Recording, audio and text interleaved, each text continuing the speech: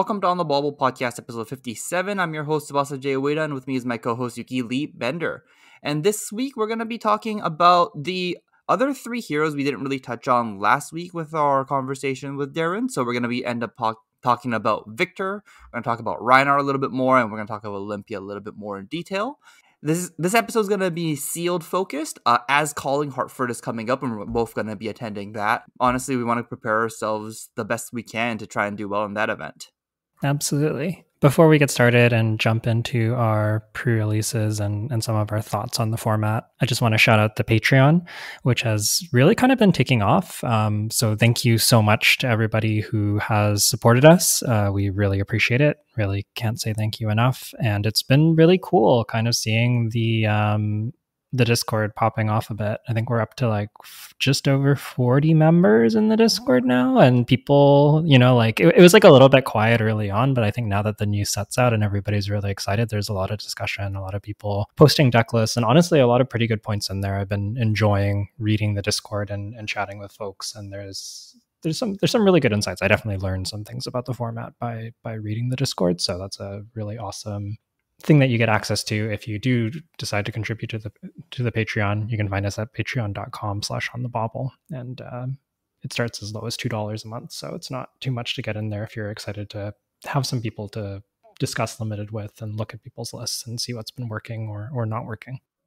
Mm-hmm. Also, if you guys have any questions, for those who are already subscribed to the Patreon, if you guys have any questions, there is a tab that says Patreon questions. If you just type in your question there, we can answer your questions on the podcast if you ask there. I'm meaning to make a post in there, but also just if you just have feedback, like, hey, can you read the card? Can you read like what the cards do a little bit more? Or, like if there's something that we could be doing better, feel free to put it there as well, even if it's not, a question. We do appreciate that feedback. Okay. So I don't have too much to say about my week. I played a whole bunch of pre-release. I was in Dallas and I just got home yesterday. So it was a nice little vacation. I'm kind of like home very briefly, then back to Hartford, and yeah, mostly pre-release and travel. Not too much else to talk about. Have you been up to anything besides just the pre-releases? No, actually, I didn't even play that many pre-releases. I only got to go out to one of them, and it was luckily a 5-round pre-release, so I got to play a bunch of games. I'm kind of broke right now. I had a bad poker week a week ago, so no money. And then the trip's coming up, so yep, I'm gonna be on a maximum budget. So makes a lot of sense. Pre-releases do add up and are pretty pricey. Yeah, I think I got out to play 3 of them. I played Kasai, KO, and Victor, and kind of happy to talk a little bit about our pre-releases. I don't know about you, Jay. I found that as I was playing my pre-release, a lot of the things that we talked about with Darren like made sense and checked out, and I think like a lot of things that we said in that episode were relevant. But one of the things that kind of struck me, especially after having played 1 or 2 times with the set, was that I actually think initially it looked like Kasai and KO were sort of like the main heroes for sealed, and as I've played more, I actually think that they're kind of just like all have pools that will push you into playing them and you can be successful with them. I think that like Kasai and like maybe KO come together probably the most, but I also suspect that there was like maybe some Guardian pools that should have been played that maybe weren't, and also perhaps some like Olympia or Reinhardt pools that are out there that are pretty compelling and pretty interesting. So it's kind of what I was wanting to talk about today. Did you sort of like have similar feelings, Jay, or you've been mostly focused on KO Kasai? I'm not convinced with Guardian yet. I'm kind of excited to hear what you have to say about Guardian. But for KO, I come to understand in Sealed, it actually, I was like putting Reinhardt down a little bit, but I think my KO deck would have ran better as a Reinhardt deck. And when we start talking about Brute, I'll go into that a little bit more. Mm-hmm. But I think overall, KO is a stronger hero. And if you can trigger any of his abilities, I think you should be playing it. In just my specific pool, I feel like maybe Reinhardt would have been better. I'll explain that when I come to that. Yeah, and I think that's one of the things that's kind of cool about this format is like, I don't think you get to play like the Guardians, and I think there's certain characters that just like don't come together all the time, especially in sealed. But if you have the pool where they do come together and you do have the support, I actually think they can be quite strong. So that's sort of something that like it was like a bit of a question mark I had going into the weekend, and something I've been like pleasantly surprised by is just like how viable I think basically everything is, honestly. If I wasn't in the mood at my pre-release to test out some theories with like KO, I should have been on a Guardian deck. Like my pool looked kind of linearly towards Guardians. Like when I first opened my packs and looked at all the cards, I'm just like, wait, I just have like an insane Guardian deck. But I decided not to play it just because I just had some questions regarding like KO and wild rides and just like how many agility tokens I need. There was more cards I wanted to test in the brute pile than in like a very standard Guardian deck, because I did have Good Time Chapeau, I had a shield, I had a couple of Guardian M's, and it's just like I just had like a really insane Guardian pool where if it was the Calling, I would have played Guardian. Right. But then I just wanted to try out some of the agility stuff with brute at the pre-release, so I ended up doing that instead. Yeah, that makes a ton of sense. It's always good to try things out. I was really excited to open the Victor pool that I opened, where I was just like, if this isn't a Victor deck, then you don't play Victor in sealed, was like basically how I felt about it. So that was really good to like get to try it out and be like, oh, this was actually insane. I don't think you need necessarily all of these cards to be successful, kind of a thing. Where do you want to start? Do you want to start Guardian, Brute? Those are kind of the two we've been talking about the most. Let's start Guardian. I'm curious. I'm curious on how you did, what your takeaway from your pre-release was. Yeah, so I played Victor on my third pre-release. The deck is actually posted in the sealed on the bubble sealed decks in the Discord. So if you want to take a look at that, if you're at a computer, feel free to. The things that drew me into Victor were pretty obvious, I think. I had Test of Strength as well as Trounce, which are both gold. They're both clash cards that when you block with them, you clash, and then if you win, you get gold. Trounce, you have to win 2 clashes, and if you do, you get a gold, a might, and a vigor, which is just completely busted when it happens. The other big incentive was Golden Glare, which is the Victor specialization. It's the 2-block blade break, and then if you block with 2 yellows and Golden Glare all together, you create a gold token, which essentially means you draw a card because you're Victor. So like all of these are just like insane value plays.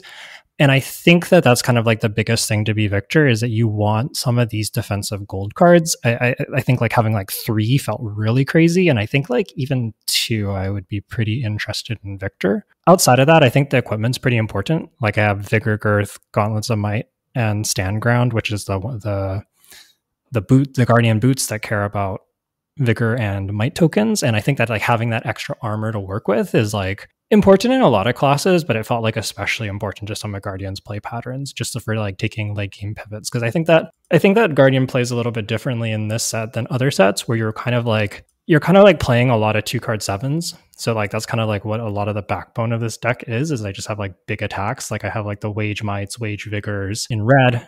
I have like a Wage Gold in red, which is a crazy card in Victor because you can choose to wage the gold, and if you win the wager, you draw a card. So all of that was like super, super impressive.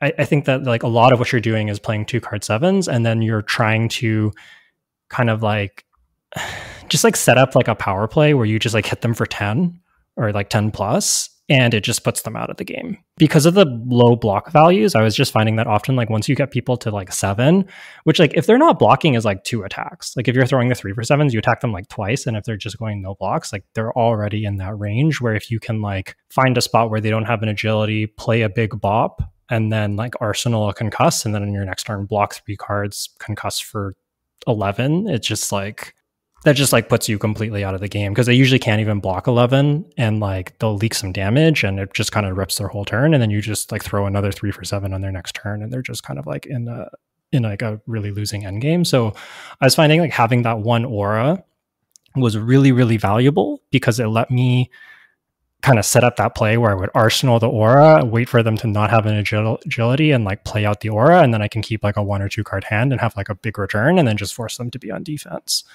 And a lot of my games were playing out that way. In fact, most of them played out that way.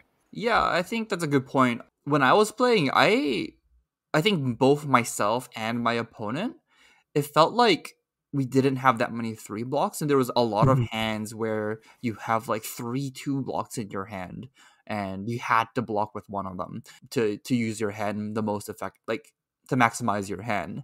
It honestly feels really bad as the one having to block with a 2 block, and it feels really good as the like playing against people with only 2 blocks, but attacking for 6 in this format feels kind of good, honestly. Yeah, it really does. Like even like going second, you start off by attacking them for 7, then you arsenal a 3 for 7, and you get to like block with 3 cards, return 7 again. Like that's a pretty good start for you, and it's nothing like super super special. The other thing that I found really interesting was like the way you use the tokens and set up the tokens in Guardian was quite interesting. I had a couple of the like 1 cost non-attack buffs. So I had like lead with power, lead with heart. So that's like the might and the vigor maker that give +3. And I also had I think I had like a money where your mouth is in yellow. That was like also a 1 cost buff. These are pretty nice because you can set them up with like you can arsenal these potentially and then like pop. This is why I was saying the equipment's really important, is you can like pop your vigor girth. Then on your next turn, if you have like a 3 cost and a blue, you can come in because of the vigor token, you can like play out your arsenal, which is the lead with power or whatever, play a 3 for 7, and now you're doing like a 3-card 10. You've made like a might or a vigor token depending on the lead token, and you can like probably just win your wager, because if you like go like 10 wager a vigor, like they just kind of can't block it. Yeah, they have to give you their whole hand and not do anything the next turn, or they need to have like one of the rare 4 blocks essentially. Yeah, so that was really impressive. And the 1 costs actually work really, really well. If you ever get space, the 1 costs work really, really well with the gold, actually. Like the gold in Victor is just good because when you make a gold, you draw a card, and that's insane. But then you can, like, the value doesn't even stop there. Like if you go like keep 2 blues and a lead with power, you can like crack the gold, draw a card, you have 1 floating for your lead with power, then you can either like swing your hammer, and that's like a 2-card.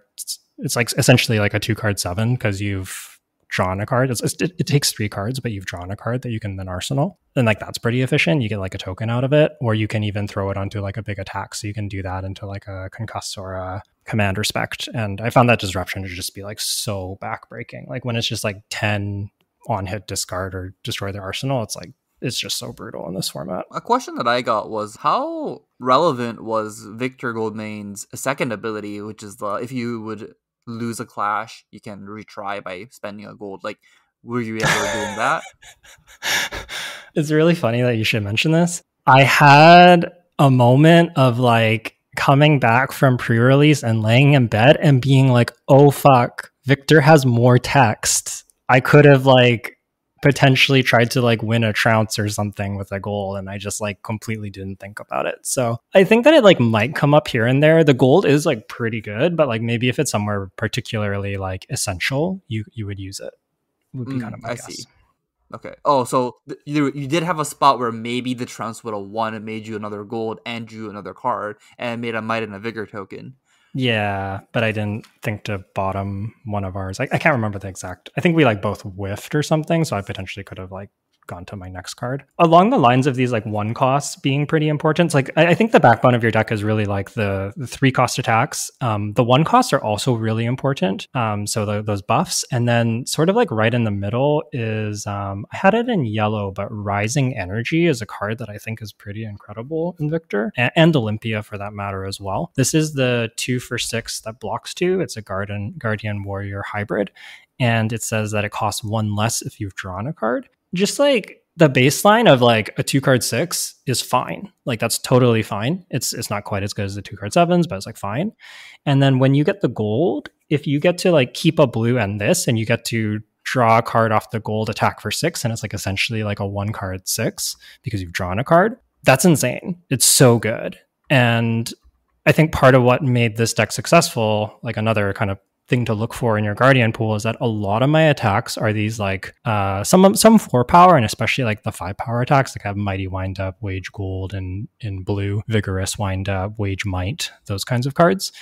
If you just like random draw off the gold, because like you are playing one of these one costs and you arsenal like a 5 power, that's still totally fine because on your next turn you can probably like block 7, throw 5, and you're like pretty happy with that. So yeah, I was finding it was like a lot of incremental advantage through the gold and setting up these big plays, and often I'd be kind of like throwing 3 for 7s until my opponent gets to like 7-ish, and then trying to set up a big play with either like a lead with or a bigger than big, and then just like put that on top of a 3 for 7, and then just like they have to give me like multiple cards, and then they're just kind of like eating a big attack every single turn of the game. That's like how a lot of my games were playing out, and I think that just like lining up those vigors to go with your 1 for 3 buffs, and then lining up the mites to go with your concusses and command respect are like a big thing that Guardian's trying to do. But it's often coming down to this pivot turn of like, my opponent doesn't have agility. Here's where I'm going to like either take a setup turn or take a pivot and just like hit them so hard that they have to like, because like if they're off their agility, if they have like 4 cards and they have no agility going into their turn, like they could have a windup, but that turn's still like not going to be that threatening. And then you get to like either like play a big bop, they can't convert their hand, or if you can afford to like potentially take some damage and just like hit them for 10, it's like really awkward because like they want to make an agility, but if you're like pressuring them too hard, they like can't actually make advantage. Like they can't take advantage of the agility. Like you usually need at least 3 cards to do the agility, like often 4 for it to be really good. You can kind of like exploit that, if that makes sense, by like lining up your disruption with like when they have the agility and lining up your setup with when they don't. I have some notes with the agility tokens to add to that. If you are the one with making the agility tokens, there's a card, the leg piece flat trackers. It's the brute warrior equipment legs that can crack to make an agility. I found that making an agility is almost always better than the blade break 1.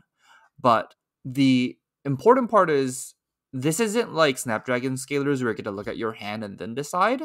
So sometimes if you activate your flat trackers and then you draw a dud hand that can't convert the agility, it's kind of detrimental. Like it's almost like that would determine if you win or lose that game. Mm-hmm. What I found was you should make sure you just have an arsenal card before activating flat trackers.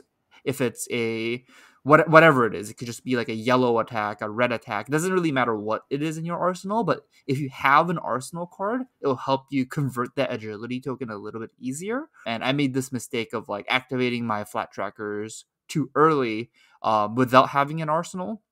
Looking at my hand, being like, oh, I'm like, I can't actually convert this agility token. I just needed a card in Arsenal, and then like I could have went like attack with the card from Arsenal, then Mandible Claws or something like that. Because I had to block. Agility tokens and making an agility is like, if you have a choice to make an agility, just make sure you have ways to convert that agility, and your opponent's goal would be to stop you from using that agility efficiently. So don't put yourself in the spot where you can't even convert your own agility, even if your opponent doesn't disrupt you, if that makes sense. Yeah, because like I definitely know what you mean. I was finding that as well, that setting up the agility token within Arsenal is like pretty important, because otherwise you have to kind of like keep 4 cards, and they're not even necessarily like 4 cards that want to be played with the agility. Like you could draw into it, but you won't always. Whereas if you have the Arsenal, it's so much more consistent, and that is sort of like the strength of the Guardian disruption coming in, is like sometimes even just like the concuss with a might token as like essentially like a 1 card play if it's Arsenal is just like so potent into that. You do the agility setup turn. Okay, I'm gonna block 5, play this concuss for 7, disrupt your agility turn, arsenal another 3 for 7. Your agility turn is not that good, then it can just hit you for 7 again, and it's like suddenly like not that good for the brute or the warrior. Was sort of like a lot of what I was finding is like if you can stop them from having those big turns, and that's kind of like why the golden glare is so important, is like it kind of like lets you weather a big turn. You don't always get to choose when you play it, or like when you get to cash it in, but just like having that plus value of like going plus a card and 2 block is like so big for staying in the game. Golden Glare seems like an insane card. Honestly, all the specs, I feel like they were all overperforming than what I've expected. Yeah, I would almost treat these cards as like, when Arcane Rising was a set, when you open like Skullcap or like Grasp of Arcanite, and you're just like, wow, this is so good. It's like, it's that level of good. Like, that's how good these specs are. Like, that's my opinion. What do you think, Yuki? Yeah, I think for the most part they're pretty insane. The ones that block too, I think are like universally like just like really, really impressive.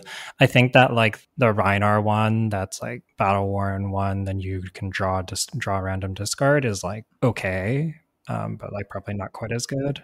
The Kasai one is like okay. Like it's powerful, but it can be awkward to use, and eating into your yellows like does take away from your hero ability. Like it's good. You definitely always play it. It is quite strong, but it when I played with it, it didn't impress me as much as like some of the other ones. Like Golden Glare and Numbskull stood out more to me than the Kasai and the Reiner heads. I think all the 2-block specs are close to legendary status. The Battlesworn for 1 is more of like in WTR, like breaking scales was kind of an insane card. It's like that level. Yeah. Yeah, that makes a lot of sense. So yeah, that's kind of like my experience with Victor. Honestly, like if I had my choice and I could open a pool like this for Hartford, like I would absolutely choose to. This was like the most fun that I had playing the pre-release, and a lot of it came down to just like I felt like I had so much agency in my matches. I think the thing that Guardian gets to do that is like maybe not apparent is you get to run a lot of high power attacks that block 3.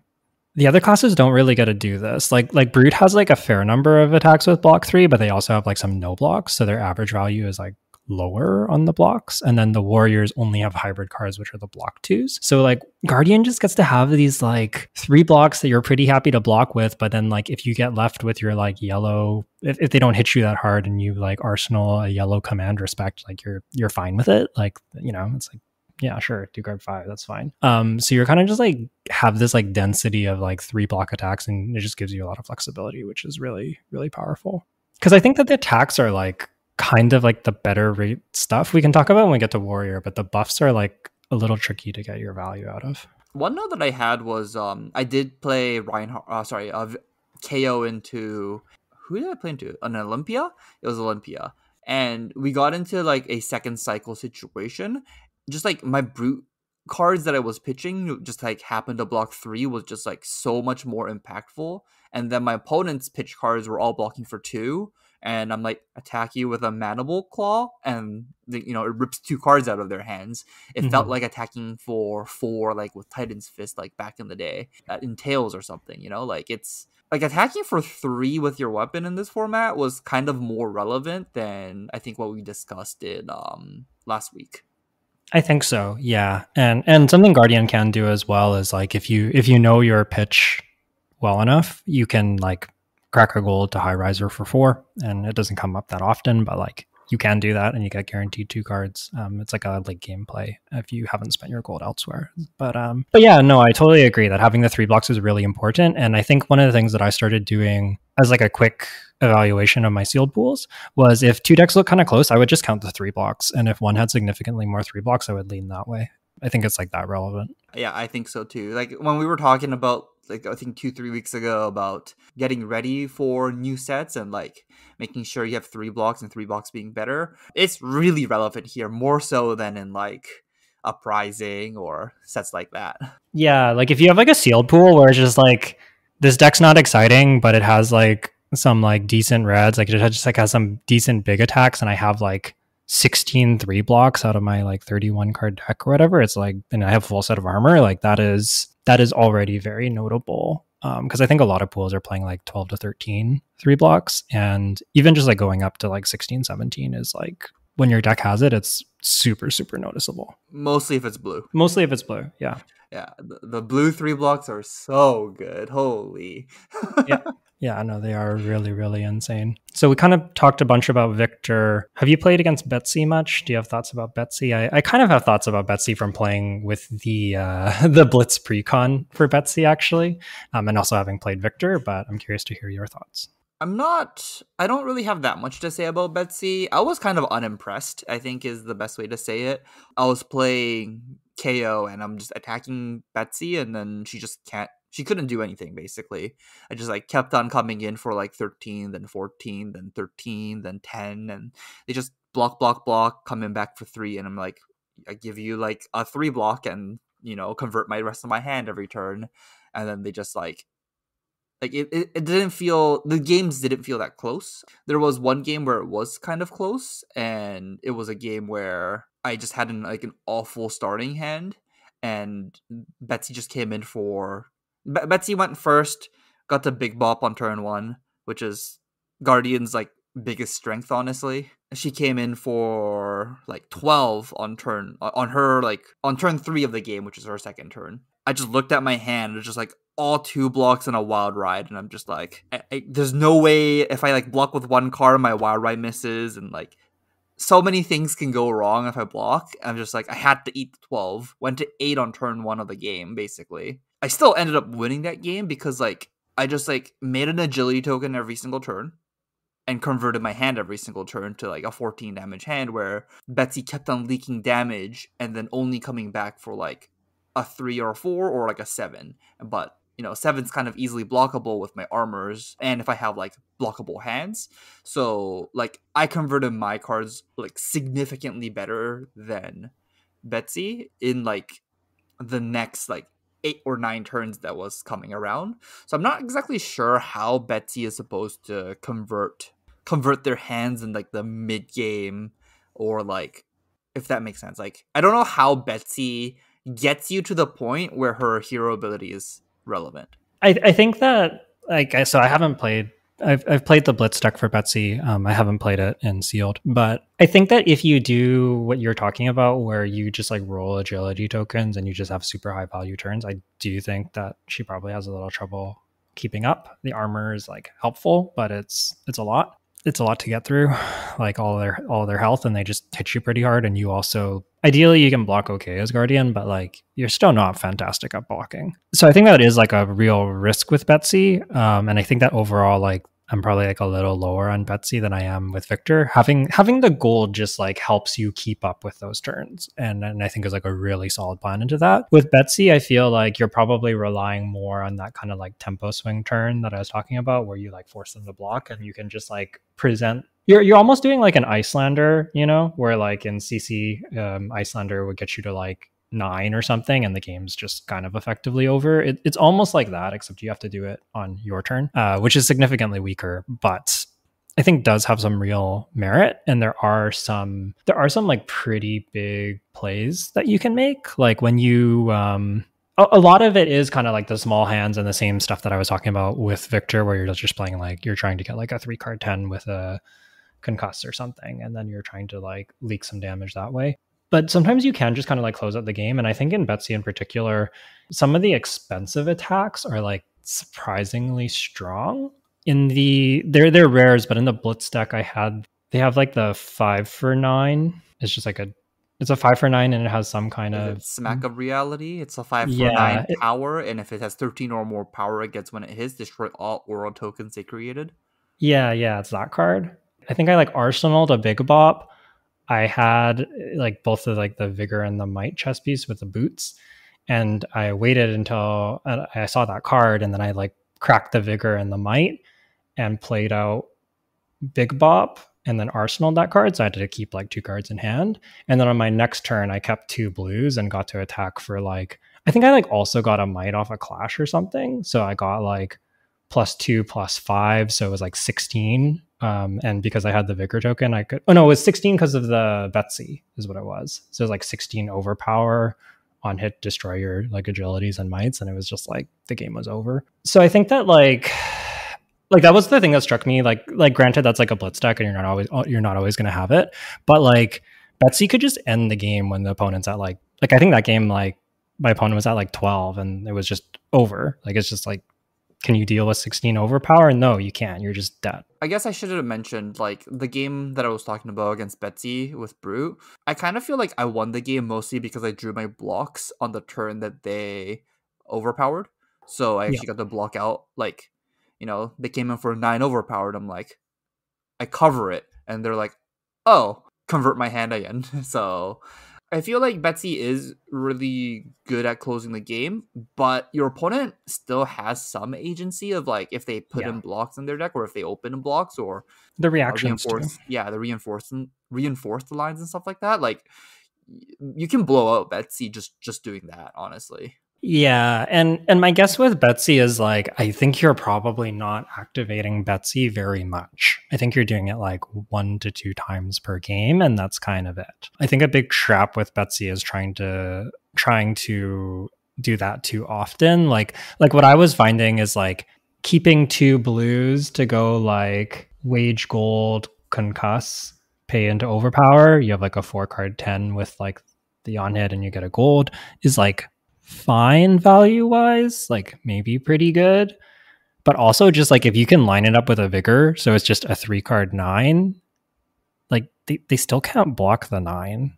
Or not really. Do you know what I mean? Like it's like hard to block the 9. Yeah, I think a easier way to like frame it would be Betsy's ability is like essentially like Betsy's ability essentially costs like a card, right? Like Yeah. it's hard to not use a card for Betsy's ability. So you're converting 1 card into 1 damage essentially. Like if you ignore the overpower portion of the ability, converting 1 card for 1 power is kind of like detrimental, right? Like you can't do that ever in a game. Mm-hmm. Your card's blocked for 2. That's just better than converting it into 1 damage. Yeah. So like Exactly. if you're doing that 3 times, like you're devaluing your card by 3, like man, we're talking about how like a Blade Break 1 is kind of important. Like if you're devaluing your cards by 3, like, that's hard to come back from. So you can't actually use Betsy's ability as a value mechanic. It has to be to push damage. It has to be to end the game. There has to be a really good reason. Like the on hit has to give you like minimum at 2 more value. And if it doesn't, then it's probably a mistake to use Betsy's ability. And then it's correct to use Betsy's ability if the on hit is going to give you like 4 or more resources. Like if it's either damage, life, token, something like that. Yeah. It's I agree with all of that. It's just like hard to be on rate if you're playing into Betsy's ability. It's mostly if you're like closing the game stranded with extra cards or turn 0. Turn 0 playing out Big Bop is obviously really good, but if you can do like the 9 over or 10 overpower with the money where your mouth is, like that is pretty good. That's game ending. Yeah, that's Yeah, game ending. yeah, that is like super good. So like that's like the kind of funny thing about Betsy is like when she goes first, like in a non-zero amount of hands, she just kind of kills you. like she can kind of just win. Like even when you play the Big Bop and you like arsenal like a 3-cost attack and then you're like, cool, I get to block 3 cards, come back at you with like, I don't know, like 11 with an on hit and I wager. It's just like, all right, like I don't know. how do I beat this? Yeah, I think Betsy has its strength. I feel like after talking with you about Guardians, I think you just need a really good pool one way or another, like either Yeah. Victor or Betsy. Otherwise, I think I would still typically stay away from Guardian if possible. They just have this inherent weakness of the weapon costing 1 more and only attacking for 3. It's hard to overcome that portion. Yeah, I really found that with Guardian was that like you don't really want to attack with the weapon much at all. You're really much more, especially because you have so many 2 blocks.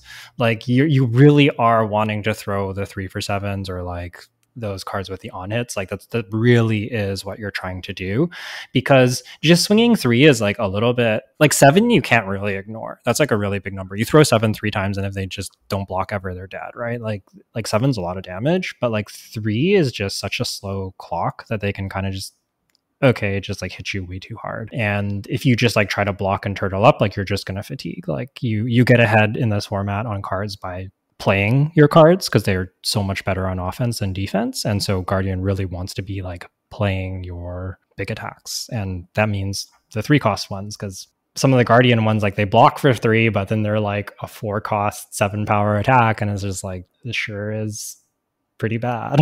Like, I don't know. like if you arsenal and you can line it up with like a vigor or something, like sure, it's fine, but like you don't want to be pitching 2 cards into that. And I think that was like the biggest thing is you just like there's a lot of things you can do that are real bad value, and you need to just not do any of those things. Yeah, Guardians, if you have a good pool, I think you should play it. Otherwise, I would I would, at least for the week 0 of this format, I would stay away from it. Yeah, I think I agree with all of that. Like, my takeaway at the end of the day was like, I think Guardian is quite good, and if I open a good Guardian pool, I would be like pretty excited to play it because I think that the playstyle is like fun and very stable. Yeah, I still think you're going to wind up Brute or Warrior most of the time. Then you want to move on to Brutes? Yeah, so you were kind of talking about your KO deck, trying out some stuff with agility. I also played a KO deck. I went 2-2 with that KO deck, and man, that was some of the least fun I had playing this format. After that night, I was just like, maybe this format sucks. Like, honestly, like I was just like, this kind of sucks. Like, I don't know if I like this. Like, I died to like playing the KO mirror and getting hit for like 15 and having a hand that like blocks 4 because I have like 2 blocks and like 2 no blocks. Even though my deck only has like 2 or 3 no blocks in it, like I just like draw them together with 2 blocks and I just explode. That was frustrating.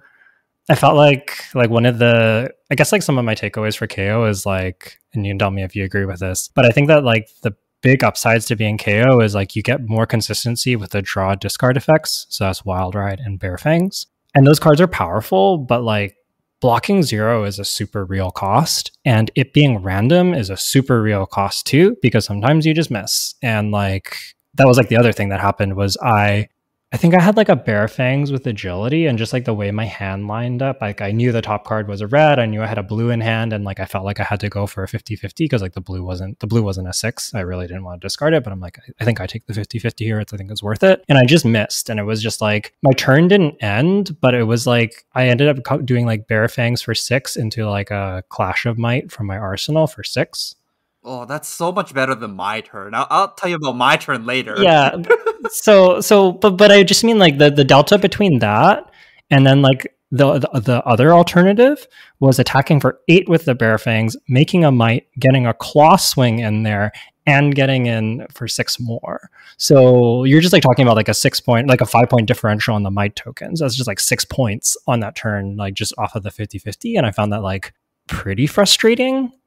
Just like that there was like such a big swing there. So I think that KO is like super powerful, and when he does its thing, it's like super good. But like there's like variance in that, and there's variance in having those 0 blocks, and like just as much as you can kind of run people over, I think you can really get punished by your deck for having these cards in it. Yeah, no, I completely agree. So for my Wild Ride turn, after counting all my pitch and my discard and just knowing what's left in my deck, I have 18 cards left in my deck, of which I drew almost all my non-6s. So the rest of the cards that was unknown to me, there was 18 cards, of which I think 4 were misses. And then I have a 6 power in my hand. So I decided that I think this is an insane spot to go for a Wild Ride. If I hit on the Wild Ride, I make a Might token, gets go again, I can attack with a Mandible Claws, and depending on the color of the pitch I draw, I can come in for like a 2 for 6 or 2 for 7, or like it's just depending on what I draw, I can convert more cards. I go for it, and then I draw my Lunging Press, and then my opponent chooses the Lunging Press, so then it gets discarded, and I'm like, this turn was a 2 for 6. Yeah. I have a card left in my arsenal, and I have a card in my hand. Pass, draw 3. I lose this game. Yeah. Yeah, so like, I think on average, I'm always supposed to go for that play because like, I'm like, at the beginning of the turn when I decide to go for the Wild Ride play, I'm like 95% to get the go again or something like that. But the 5% of the time you miss, it kind of hurts really bad. And it happened, and I was just like, well, this game is like absolutely, completely unwinnable now. Yeah. Because I came in for 6 instead of like a 16 plus a Might token. And Yeah, no. That's 11 points different, so. Yeah, it is pretty brutal. And I almost wound up feeling like if I had my choice and I could build a brute deck, I would want it to have less of the Wild Ride, especially Wild Ride. Bare Fangs is like a little more acceptable because like you can often like end on a Bare Fangs, and then if it misses and comes in for 6, it's like, okay, it's fine. It's still okay. Like, whatever, you played 2 cards for 6. Okay, you could do a lot worse. But like when you hit, you actually do like a significant amount more. Yeah. So I don't know. I think that like be careful with how many of those you play, especially as you start to get into like the yellows. Like the yellow Wild Rides are just like, I don't really want them in my deck. I also had like a blue wild ride. I was like, this is like fine to have like one blue wild ride, like one red wild ride, and like one bear fangs, right? Like surely that's fine. And it just kept killing me. Like it killed me in 2 games, and it's just because I was just like, well, like it's like a blue that can get go again. Like can be like 4 go again. Like that's pretty solid for a blue. And then it was just like, no, like this card is not worth it. You want to know my hot take of this format? What's that? I think Red Wild Ride sucks. Like I think it's just a bad card in this format. Like I don't know about in draft for Reinar, but at least for sealed in KO, I would not want to play any Wild Rides. I don't care what color it is. Just like I would play the red one because I have to because it's sealed and I don't have a choice. But if I see a wild ride, it's going into the mediocre pile immediately. It's like it's not a card where I'm like, oh, because I have like 3 red wild rides or 2 red wild rides makes me want to go KO. No. It's the opposite. Like I see too many wild rides, it's just like I'm gonna go warrior. Like it's like Yeah. I think wild ride sucks. Like that's my hot take of this format. I think I'm not quite there. Like I think Wild Ride is like powerful, but I just think it's also really high variance and like kind of a card I want to avoid. Is so it like even powerful? Like it can lead to powerful turns. It's just so hard. Like it doesn't really lead to powerful turns. Like you know what I ended up doing instead for the rest of the event? if you get to like Wild Ride Claw 2 cost, it's really good. It's just so hard to do. Yeah, no, but you know you can do that. You can do that without Wild Ride. You make an agility token. Yeah, and then literally what I was doing was I was like, okay, I'm gonna make an agility, so then my wild ride has go again no matter what I discard. And then if I hit, that my Mandible Claw gets go again. Like that was the upside on wild ride was that it gave Mandible Claw go again and makes a might token if you randomly discard the 6. Right, not the go again. The go again was completely irrelevant. Like every single time after I missed on that wild ride, I was like, make an agility. Okay, now that I have an agility, I can wild ride. Like, yeah. and this was really relevant because my deck had a unusually large number of misses. What ended up happening was my deck kind of sucked at being KO. Like on a typical game, I made like maybe 1 or 2 might tokens with KO. Yeah, and that's the interesting thing, right? Is that like if you don't have that much of this draw random discard, like being KO doesn't do that much for you. And like the beat chest stuff, like you can do it and sometimes you do it, but it doesn't come up all that often. And you can still do beat chest stuff with Reinar because it's not random. So like you can set it up. And I think the Intimidate's pretty good. So like I think the big reasons to be KO is like Wild Ride, but I think we both like don't love that card. Bear Fangs, but you can also just kind of play it in Reinar. And then I think the other like big get for KO is like you get to play a bunch of blue quote unquote 6s. But again, like why does that matter? It matters for the Wild Rides and Bear Fangs, and then it matters for the blue windups. I think the blue windups are, especially like the blue agile windup is like a really good card. And you can still play it in Reinar. It's just when you get the extra might token, that is pretty big. So I don't have that card. And as I was saying earlier in the episode, I think I should have been in Reinhardt. And the biggest reason would be not for its hero ability, but well, technically it's a hero ability, is it? He has 2 hands, and I had a shield, a bloody oval. I should have just played bloody oval instead of KO, and then my deck would have been more consistent. Yeah, that makes sense. I also think like agility token weapon is like fine. Like it's totally fine. You can potentially get like a red to the bottom of your deck for second cycle. I don't know if that's good enough. I would say that's not a winning strategy for using your agility tokens. In like a pinch, it might be okay, but like to swing 2 Mandible Claws, it still like kind of requires 2 cards. So you really need to have agility. Like I think my deck was extra good at making agility tokens, 2 wage agilities, 2 lead the speeds, just the trackers, and yellow wage agility, blue wage agility. I had one other way to make an agility token. Yeah, I think that the agilities are super strong, and Reiner can do a lot of the agilities. And I think like we were talking about with Guardian, we're just like sending the big attack and like kind of like closing the game or forcing him into an end game when it's on your terms. I think Reiner can do kind of the same thing. Like if you get to like play the 1 for 3 buff that you can beat chest to make it +2, if you get to like play that and come in with like a 2 for 6 and you're like 11 intimidate, like No, no, no. You know if what? they're at like sub 10, like that's really threatening, I think. That's my other hot take of this format. Bone Breaker Bellow is a card you were talking about, Mhm. and I had 3 red ones in my deck. In my sealed, I thought that card kind of sucked. Like it's it's so hard to convert that card. It's just like it. The best part about that card, every time I had it in my hand, was I was like, how do I use my hand? I block for 3 with this bellow, and then come in for 14 with the agility token because with 2 7s or like 13. Yeah. It's just like the card is so much better as a 3 block than it is playing it. Because like every single time I'm like thinking about how to convert this card, I'm just like, I can't convert this card. I arsenal it. Okay, it got stuck there for 2 turns. This is bad. Should have blocked with it. Was like every single time I arsenal it, that was going through my head. It's like should have blocked with this card. Why didn't I block with this card? This card is not actually that good in arsenal. And then I'm like, yeah, Bonebreaker Bellow was kept on coming up as like, I should have blocked with this card. I think you primarily do, and I think you primarily play it as like a block 3.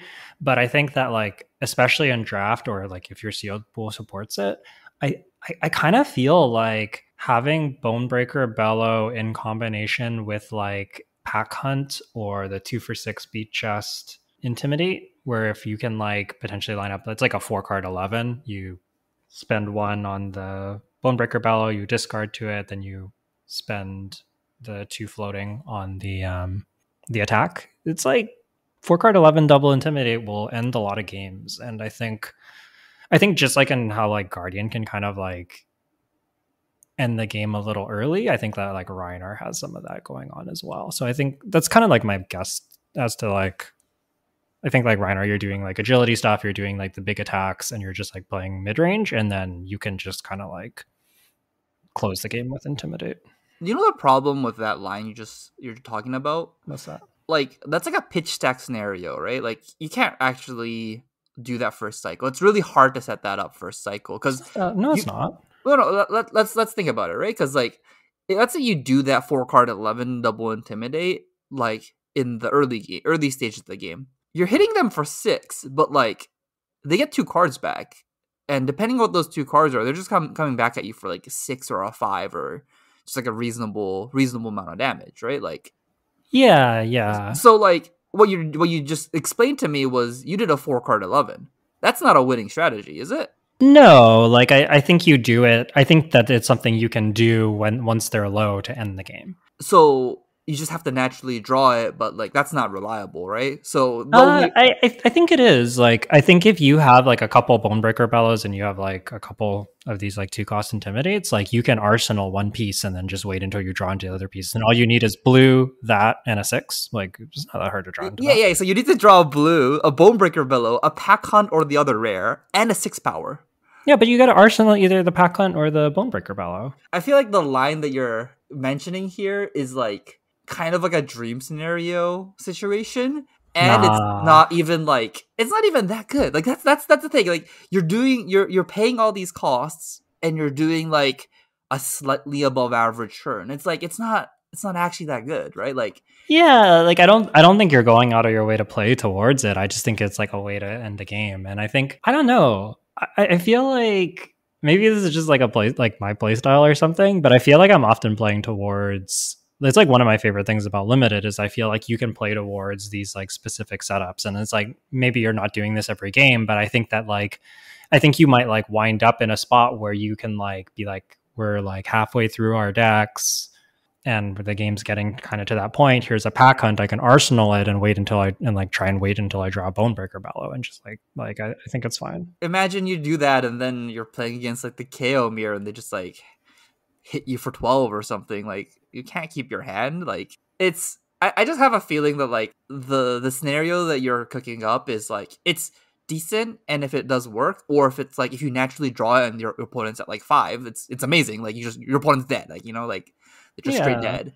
But imagine your opponent's at 10 or something, and you draw that, and you're like, okay, do this, and then they just come back at you for 7, and you're just like like it didn't actually accomplish anything, right? Like it's just like so mediocre in so many They may not be able situations. to attack you back for 7 when you have like when you have the intimidate though. Like If they have one arsenal, that's pretty easy to convert. Like I guess so. Yeah, I don't know. I think I don't think it's like how you pull ahead in the game or anything. I just think it's like it's like a Betsy. yeah, I think it is. I think it is like a Betsy, but I think I also think that having the ability to potentially close the game early is like something that I've been noticing that is strong in this format. That's fair. That's fair. Yeah. Like warriors kind of have this with the reactions. I think Reiner can do it with intimidate.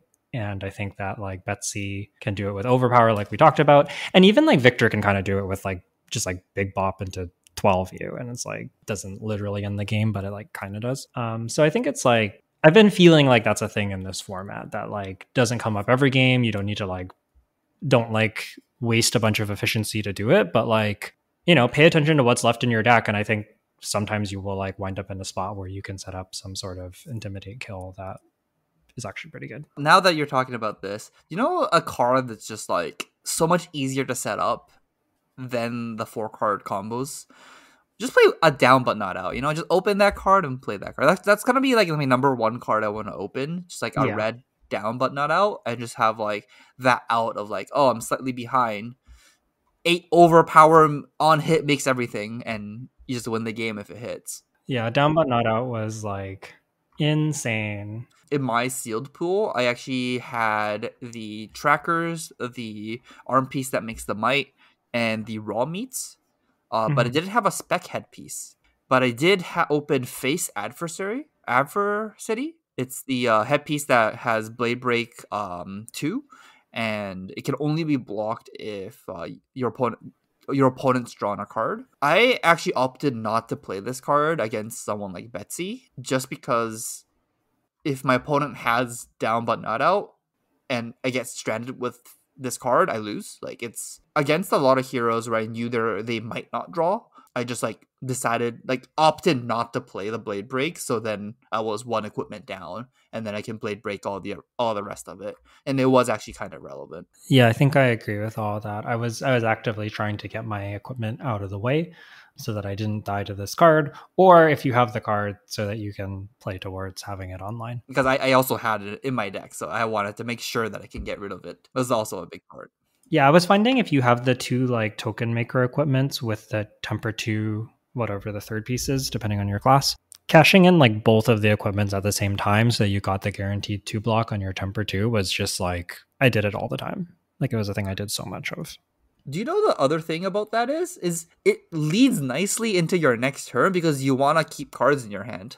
Exactly. Yeah, it kind of lets you like set up a play where you have like some good stuff and then you get to like make a power play off of it. So you can like set up your agility and might turn. You can set up your like in Guardian, you could just like arsenal 1 for 3 buff and like go into that, and then you have some extra blocks that you can like keep a blue and an attack, and then just have this like super efficient turn. And I felt like basically like all the classes are trying to. If you have that set of 3 equipment, it's really powerful, and you can set up some pretty powerful stuff with it. Okay. Anything else about Brute? No, I think Brute's power comes from their class cards attacking for 6, so it converts agility tokens very, very easily. I feel like all of the power from Brutes is gonna come from how consistently you can make 1 agility every single turn, and then the better you are at doing that, the more incentive you have of playing Brute. The way you lose games with Brute, I feel, will be if your opponent can prevent agility tokens, or if your opponent can prevent you from having hands when you have agility. But easy way to fix that is just always have an agility token every single turn. Your opponent can't disrupt you every single turn. It's true. I'm curious to see how draft will evolve, because I feel like a lot of people, like everybody that I listen to, is really high on agilities. They're really strong. I think it makes a ton of sense. But like, I wonder how it will play out in draft if the agilities are like super contested. Yeah, I heard some people, like I heard like a couple people, not sure how reliable it is, but I heard some people mentioning that they felt like sometimes like the Kasai and KOs were like almost weaker than in sealed, because you actually just like didn't like there was like a lot of pods where you just couldn't get as much agility as you might in an average sealed pool, which I thought was interesting. So That is interesting. I haven't drafted yet of this set. I'm kind same. of excited to go to Hartford a day early to be able to draft once or twice. I'm really was hoping that I could do that, but I can't. I might try and do a draft like maybe tonight. Maybe I try to do an online draft or two. But yeah. Okay. Let's talk about Warrior. So last week we kind of talked about Kasai a whole lot. We talked about how we kind of thought that she was like the default warrior. I think that she probably does come together more often than Olympia, but one of the things that became apparent to me is it was kind of the same thing as like the chaos, the KO realization, where there's just like matchups where like KO, like there's pools where like you're not getting effect out of being KO, and it's just like, well, why am I KO? I could just be Reiner. Sort of similar with Kasai. I think that like, so her hero ability is like all centered around the weapon, and you kind of like need to be able to draw cards in order to get the cost reduction, which could just be like gold generation, and you get some of that from your yellows. So it's like not that hard to turn on, but you do want some of that. Like draw swords is I think a pretty decent Kasai card, like one of the bigger reasons to be Kasai. And then the other thing that you need for those turns to be any good at all really is agilities. I was finding that like sometimes Warrior can have this problem of like a lot of the 1-for-3 buffs like Edge Ahead and all of those are really weird, because like assuming that you don't have a gold or anything, assuming you don't have any like card draw or anything like that, a Saber is like a 1 card 2, not very good. If you have like one of those like Edge Aheads or something, you can play like a 2 card 5, but like there's a bunch of 2 card 7s just in the set, so it's like pretty bad even if you can wager. Like wagering an agility on a 2 card 5 is like you can't really do it. And so like the only way to really be on rate is if you have an agility token, because then you get the follow-up swing, and then it's like a 2 card 7. And like, yeah, like the Sabers give you some extra value if they try to block with attacks, so like there's something there, but like I don't know, it's like you need the agility token to be on rate, and then even then you're just like on rate. But then if you just play the big attack, you're like have like the same rate and you don't need the agility token. So it's like kind of weird with these 1-for-3 buffs. And I think that like you can wind up in this trap of just like having too many of them. And it's like, and it doesn't get better if you have more cards, right? Like if you're just like, well, now I have 2 buffs and I swing a sword, so now I have a 3-card 8. It's just like, okay, sure. I don't really care. Draw swords feels like a notable exception because you like go up a card on it. So it's like kind of like a 1-card 5. And it's like more acceptable, but like, yeah, I don't know. Kasai is weird. You kind of like need to get back the value with her like card draw off of the gold and swinging the sabers. And like, I think that she can be good. And I think that she does come together. But like, I think that there's like a fair number of pools that people just like play as Kasai and they win. And they're like, Kasai is so great. But it's really just like Warrior is pretty strong. And some of those pools should just like maybe be Olympia. I think all the power from Warrior comes from like the same thing how Dory was powerful in WTR, where the attack reactions is almost like an unblockable source of damage. Mm-hmm. That might be like the best way to just close games. So I'm not sure how good. I'm not too sold on if you should be playing Kasai or Olympia. I'm not exactly sure which hero is going to be better, but what I think is like you really do want to still base around your deck off these attack reactions because they're basically unblockable damage. And if you can ever put your opponent in a fork situation where it's a lose-lose situation for them, then these 1-for-3s attack reactions essentially look like 1-for-6s, which is a 1-for-6 is kind of unbeatable. Yeah. I think for Kasai, you really want the agilities, you want the card draw, and you can use some of the attack reactions to help push that stuff over. But I think that I think you can also wind up with like a warrior deck that like doesn't have quite as much agility, but you have like more big attacks and you still have attack reactions, like especially take the upper hand. I know it's a rare, but like that's like a big reason. Like it's just a good card. But like I think if you have like I played against a sealed pool that had like I think 2 take the upper hands and then like a bunch of like the 7 power red wages, and it was just like so gross because they can just like wage 7 and it's like I kind of can't block it. Like if I block it and they just like take the upper hand me, I get so blown out. But if I don't block it, it's not great either. And then if they have like a vigor token, their 1-for-3 buffs kind of fill the same role. So that was like pretty powerful. And also like Olympia making gold, like I think Olympia is kind of like more of the vigor hero because you like want the big attacks, and then the vigors pay for your reactions to push the big attacks with wager over, then you get golds. And like the other thing is like vigor and gold have synergy because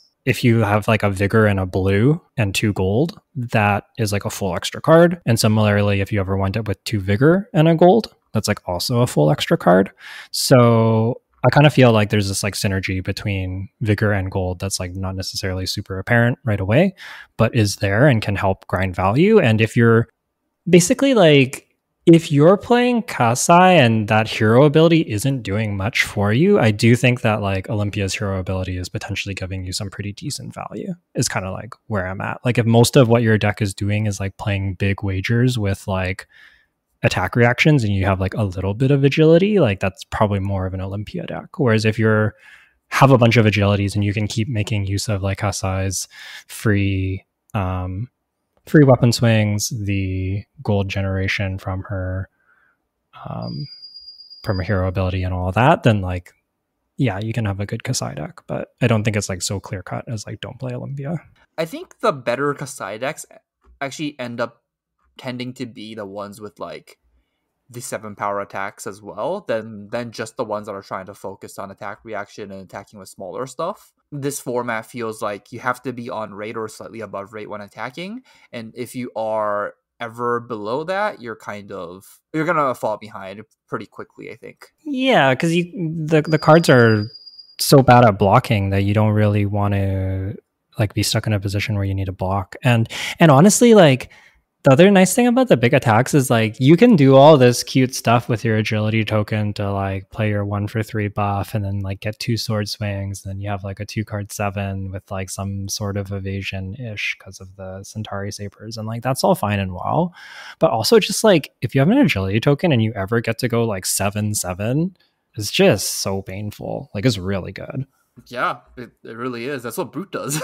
Yeah. And I think that that's like kind of what you want to be doing. I don't know. And not even just that. Like, you can go 7/7, and if you wager either of them and then have an attack reaction or something, it's you just win, right? Like, you just straight up win because like they can't. Yeah. You just basically fork them, and yeah, it's kind of gross. Like the moment you have an agility 2 at real attacks plus an attack reaction that can like pump over a wagered attack or something like that, like that's really hard to come back from no matter what hero you're playing. You know, like it's just your opponent does that to you, you're kind of dead. That's kind of my thoughts about Warrior. You want the big attacks, which kind of leads us to like, we've kind of talked about most of what we want to talk about, the different classes and like especially the ones we didn't touch on the first week. And I think that this sealed format's pretty interesting because even if there is like kind of like a more common or like I still think you're probably going to wind up with like Warrior or Brute more often than not. Often Kasai. I'm sort of interested about KO Reinar. I think it might get closer as time goes on, but I think you probably end up KO like slightly more often. That wouldn't surprise me. Yeah. It feels like there's reasons to be all of these heroes, and that's honestly pretty cool. And I think if you have a good grasp of each of them and like when to be them and what the incentives are, you probably get quite a big advantage out of that. KO's biggest upside is you win clashes. It's huge that it gives you +1. That could be worth like 2 or 3 points. I kind of want to talk about some sort of like, I have a couple like hot takes or like big picture things about the format that I want to talk about. I'm glad that you brought up Clash because that is one of them. Clash scares me. And maybe I'm just scarred because I think I went like 2 for 10 in my clashes across like pre-release. Like I lost a lot of clashes. Sometimes even like in a KO deck where I felt like I should have won on average, but then like sometimes you just lose. Clash with Might is like fine. The agility clashes are like very scary cards that I don't even know if I want to include in my deck is like almost where I'm at, because I've been in situations where like you're low and you just have to block because it's a 3 block and like you just die. Like you don't block it, you die, but then you just give them an agility token if you lose the clash and you just like completely bury yourself. You know what's really funny about that card? If you block with Clash of Agility, that also means you've blocked that turn and you make an agility token and you can't convert your agility token even if you win. Yeah, it's really hard to convert. So like, I don't know. Those cards are like when it goes bad, it just loses you the game. And when it goes good, it doesn't even win you the game. Yeah, it's pretty hard. Like maybe if you have an arsenal and you can like block 1 card, get an agility, then go like 7/7, like we were talking about, like 2 big attacks. That's pretty good. But like just like in not being a May is so brutal. it's like so bad for you. And I think Vigors, like, it depends a bit on the class, but like Vigors can also be really scary. Like if Brood ever has like an agility token and you like potentially can give them like a Vigor, like it's really bad because they can do like a big attack into like the one floating resource for like a second big attack or like a claw. Like there's like enough 2-cost things that they can do, like 2-cost or 2-cost claw, and like all of that is terrible for you. Yeah, that is super bad. But I think the Vigor is a lot tamer. Yeah. So is the Might. Might is significantly tamer. Yeah. It's like giving your opponent a Might token basically made your Clash block for 2 instead, which is not the worst. Yeah, especially because like you have the upside of it like blocking for 4 Yeah. essentially, because if you get the Might tokens. I think as long as like, yeah, I agree. I'm like pretty happy to clash the Mights. The Vigors are like relatively acceptable, especially if you feel like your deck uses Vigors particularly well. Like I think if you're like a Guardian deck and you have some 1-for-3 buffs and you like have a Clash of Vigor, that's pretty sweet, because if you like Arsenal a buff and you win the Clash, you're like pretty set. I think you can play them. But the agility clashes in particular are like, I don't even know if I want them in my deck. They're, even though they block 3, I don't know if I want them in my deck. That's fair. It's still tough. block 3s though. The reds are a lot more acceptable because you can play them out, but like some of the other ones, like, oh man, like you just like wind up with these hands where you're just like, do I block with my blue block 3 and potentially just screw myself, or do I block with my blue block 2 and then just pitch the blue block 3 and hope that like it doesn't screw me in the end game? I don't know. I don't know. It's close. It's interesting. Like those cards are such interesting design that it's like, I think only time will tell kind of thing. But you know what? The Clash with Agility, I do agree with you. Oh, that card can be so bad sometimes. Yeah. What's really funny you mentioned this is one of my games, my opponent blocked with a Clash of Might. Yeah. And I won because I'm playing KO. I won the Clash. And then on my next turn, I'm just like, I pop my 4 Might tokens. It's just like, Yeah. like I have 4 Might because I discarded off KO, used my Gauntlet, I won the Clash, and I got 1 more Might some other way. I forgot how, but like, it's just like, I have +4 on my next attack. With my Agility, I attack you with Manable Claw for 7. Yeah. Like, that's my first thing I'm doing this turn. Yeah, the might stacking is pretty crazy sometimes. It's definitely really strong. Whereas all the other tokens don't stack well. Vigor stacks kind of well, but yeah, Agility stacks really badly. Yeah, Vigor stacks real well if you have gold as well, which like a lot of them do. Like Olympia and Kasai sort of get gold like relatively freely. Victor, you're like probably making gold. Otherwise, I don't know why you're Victor. Yeah, I think that was like a big thing, was like the gold Vigor synergy is like pretty real, and having like some small payoffs for your gold, I think is like also pretty real, because you can get quite a bit of value out of it if you have cards that support it. Other big takeaway, I think it might kind of go without saying based on like everything that we said with all the decks, but like the big attacks are really good. I think they might just be like some of the best cards in the set. I think in draft, like, I don't know about you, outside of like some like real sweet equipment or like maybe like lead with speed, the big 7, like the big 3-for-7s might be like next for me. I haven't drafted it, but like my speculation is just like, I think if your deck has a bunch of the 3-for-7s, like your deck's going to be much better than if it doesn't. And I think that like, I just feel like every hero, we're just like, yeah, attacking for 7 off 2 cards is really good. You know, like, yeah, we just keep coming back to it. And I just think that like, if you just like I think going into the weekend, if I don't get to practice or anything, my assumption is going to be that I should be trying to get a bunch of these 2-card 7s and then filling out the rest of my deck from there. But just like picking those up when I can, especially like, I just feel like they're also premium. Like the wages are so good because you get to like choose to have this like on hit or like force them to block their hand and they can't use the wager. I don't know. I think it's pretty strong. I generally agree with you. I just have like the better, like the 4 blocks higher than that for sure. Yeah. There might be some rares and stuff, but like as far as the commons, I might be prioritizing just like class card 3 blocks a little bit more as well. It's just like 3 blocks seem so scarce in this format that like if you just take up all the 3 blocks and then strand other people with 2 blocks, you might just win off that. Yeah. It's interesting. There's gonna be a bunch of different draft strategies I want to try out, and hopefully I can get something solidified this weekend, but we'll see. Honestly, I'm kind of excited for week 0 drafting, and I know not that many people is gonna have more than 10 drafts in. So yeah, I'm definitely pretty excited too, and I agree with you. Three blocks are also way up there for me. Yeah, big attacks, real good. 3-4-7 good. Especially if they make agilities. But honestly, they're all good. That's kind of it that I have as far as like big picture stuff that stood out to me. Anything else you want to add before we close out the episode? I don't think so. I think that's pretty much everything for me. Overall, how are you liking this set, Jay?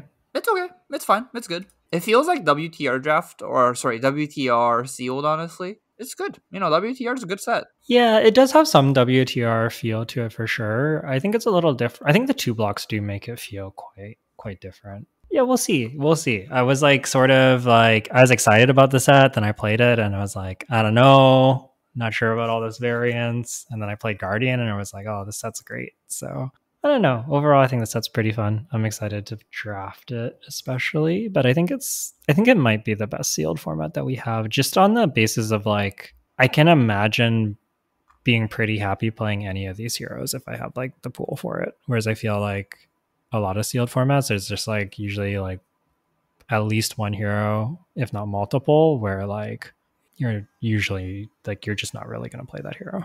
I'm not ready to say this is the best sealed format yet. I kind of need to get blown out by a KO a couple more times, and then I'll make the decision. Like, if like KO or Warrior keeps blowing me out, and I feel like there was like no plays I could have made to beat it, my evaluation of this format's gonna go way down. But if the format's a lot more consistent and feel like, oh, like I lose because of a misplay, then that would typically make my ranking for sealed go up, where if it's more skill based. That makes a lot of sense. Yeah. I hate getting RNG to death, bro. I hate it. There is like a fair bit of there's definitely more variance in this format than in previous formats, and I think it is intentional and it's flavorful and you definitely feel it. Like it's like kind of fun. It's like intense. You're like when you have like the clash and it's like a really important clash. It's like it's exciting. Yuki, you just gotta memorize. You just gotta know. Like I was playing against Betsy second cycle with my KO deck, and I'm just like clash, I win this clash. Clash, I win this clash. Clash, I win this clash, and just like won like 5 clashes in a row, and I won the game. Yeah. You just gotta be like, oh, this my 4 power rawhide rumble was good here, so I'm gonna clash and reveal it as good. You just gotta know. Or like when you crack the gold, so then you draw your low power card, and then you clash with the card underneath. It's true. You just gotta know. The worst part was I had 1 or 2 hands where I drew multiple clash cards and I lost, and I was just like, I still have to block with the second card, even though I know I lose again because I can't not block. It's just like, oh my god. Do you know a situation where what made me not mad but kind of really disappointed? I had a block card in my hand, and I'm playing against Olympia. I think it was like turn 2 of the game or something like that. I draw a nutted hand. What is that rare called? Down but not out. Mm-hmm. I had an agility and a might token with it on my board already, and I didn't start with the headpiece, so I'm already down on equipment. The card that I have to block with, or like a dead card in my hand that I'm blocking with, is a block card, and I was so sad when my opponent played the attack reaction that gave a vigor token or something. If they block with an attack action card. Mm-hmm. And that was the only card they played that could have made a token. Yeah. And I'm like, no, my opponent didn't make a token this turn. I could have blown them out so hard if my card was just an attack action. It could have blocked for 0 and I would have won this game.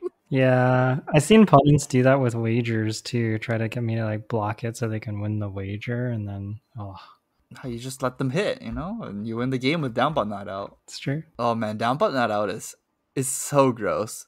The best part about this card is it blocks for 3. It's just like, yeah, why does it block? Well, I think I know why, but I don't know why. What And this card's broken. They probably wanted it was probably like planted as like a CC staple. That's probably why it's a rare. But like What? I don't think Wage is like good enough in CC at the moment, but I think that is the idea behind the card. This card's broken in this format. Like, it's real good. Yeah, it is insane. It's like format warping good. Like, it's like you have to make pre-game decisions about this card. I guess one more note about down but not out. You know what's messed up about this card? It's if you have cards like the gauntlets or the flat trackers, you get to just adjust the number of equipments you have before you're attacking with this card. They do give you tokens, but yeah. Yeah, but like, you know, if your opponent has like 2 tokens, you just like go flat trackers. Like, I'm at 2 equipment, you're at 3 now, and just it can. There's so much adjustment you can do. It's true. It's so much more free than like how the card reads. Yeah, and it's also just so backbreaking when it does happen. I had a turn with a Victor deck as well. I also had red down but not out. But I had a turn where I think I already had mites. I think I had like 2 mites. So I did a red down but not out for 10. And then I got all the tokens. And then on the following turn, I got to like, I don't even remember. I think I got to like attack for like 9 into 6. And it was just like, okay, game's over. You know what's really funny about that card? Is like, I love it when my opponent makes gold tokens. Because like they don't disappear. It's true. Yeah, that's a liability for the rest of the game. So sitting on gold tokens for the whole game kind of might be detrimental. Yeah, it is a little bit scary. It's tricky because like you have these like power plays that you can do with them that are like good and get you quite a bit of value, but also yeah, you could lose to a generic rare. But you know what? If you get rid of all your you just need to get rid of all your equipments, then you're fine. That's true. That is true. Just use up all your equipments and you don't have to think anymore. Yeah, I was finding that in Victor was like sometimes I was blocking with whatever the boots is stand ground. I would just block with it a second time and be like, get this out of here. Like I'm not gonna get the might and the vigor, or it's like so unlikely I'm gonna get the might and the vigor. But what could happen is I could lose to down but not out. I don't want that to happen. I've done that one with my rawhide as well. I just block with it for 0 because I just needed to get rid of it just in case my opponent has that card, and I can't beat that card. Yeah, that card is I know Darren said it was real good and a real bomb, and I was like, yeah, okay, that makes sense. And then after playing the format, I'm like, oh, like it really is. Like if you get an attack with one and it's online and it hits, which it probably will, you often just win. Yeah, cards broken. Honestly, I'm kind of excited for this weekend. Well, it's still week 1, and we get this information of like blanking my opponents down but not outs, but having our down but not outs be an actual real card. Because the moment people start playing around this card all the time, it becomes like a worse card, right? It's true. But you know what? It still blocks 3. Broken. Okay, let's wrap it up. It's reaching about an hour. All right. Thanks for listening. Hope this episode helped you out, helped you get ready for any upcoming sealed events you might have, maybe Hartford or Liverpool, I believe, is the other one. And if you are going to those events, best of luck to you. Let us know your thoughts on the set as well as how those events go for you. We'd love to hear from you. If you want to get in touch with us, you can do so on social media. Jay is at UAToJ, and I'm at YukiLiBender. That's on Twitter. Or you can email us directly at onthebobble@gmail.com and send your questions and feedback directly there. If you want to see our Patreon, it's patreon.com/onthebobble. But that's going to wrap us up for this week. Good luck to all of you in your Heavy Hitters Limited. And yeah, looking forward to talking next week about how hopefully the calling went really, really well for both of us. We'll see. Yeah, we'll see. Another weekend of just bread. Okay, I guess we can wrap up the episode then. Yep. Good night. All right, good night, everyone.